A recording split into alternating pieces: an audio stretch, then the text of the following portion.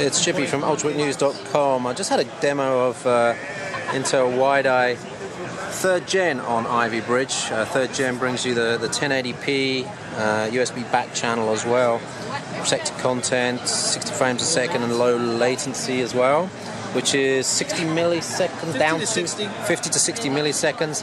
And also they told me about this, which is a new Netgear Wide-Eye adapter. So it's a wide-eye receiver that connects to your flat screen and provides you with 1080p out there. This will be Wide-Eye 3rd Gen compatible when they get the firmware upgrade maybe.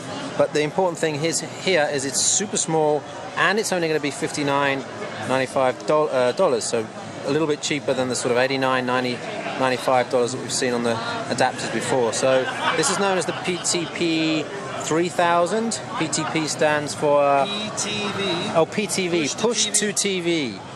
Push2TV. PTV 3000. And there's the retail box there. So that's Push2TV 3000.